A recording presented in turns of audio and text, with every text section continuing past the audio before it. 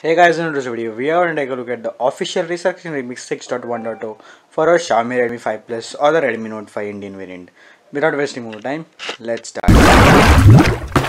So guys, at first let's go into the settings, into the about phone, into system, into about phone, and you can see our RROS version 6.1.0 and a model Redmi 5 Plus, which is the Indian Redmi Note 5, which I have, and which is the Android 8.1.0 Oreo. And you can see the Selenium status is also enforcing with June 5 security patch.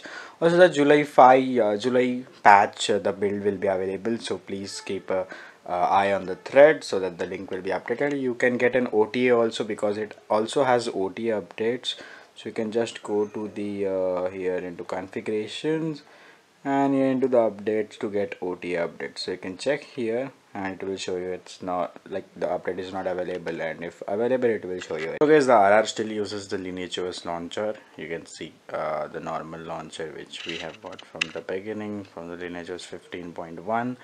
Also we have a normal Lineage OS app, as this is a Lineage OS based ROM. Also we get the wallpapers, and you can see all of the icons from LOS 15. As this is Resurrection Remix, we get a lot of stuff for our quick settings. You can see we can add a lot of quick settings options.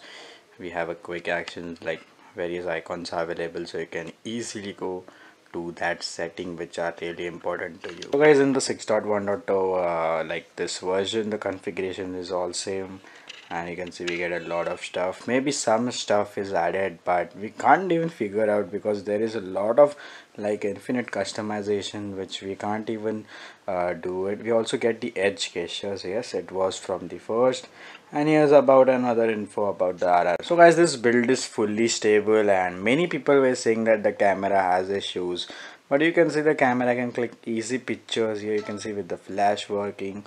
Also the front flash is also working, so let's take a look at the front. So yeah, also the front works with flash, so there's no need of like telling people with some wrong info.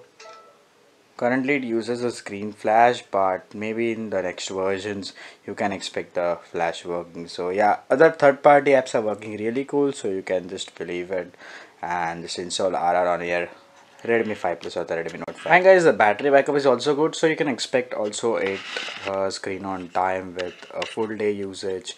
As this is RR, it has like most of the optimizations done, but still a lot of features and customization available, so depends on whatever and however you use. And guys, that's it for the video. If you guys really like this video, press the like button, subscribe for more videos, and if you don't like this video, press the dislike button, and the feedback will be in the comment section.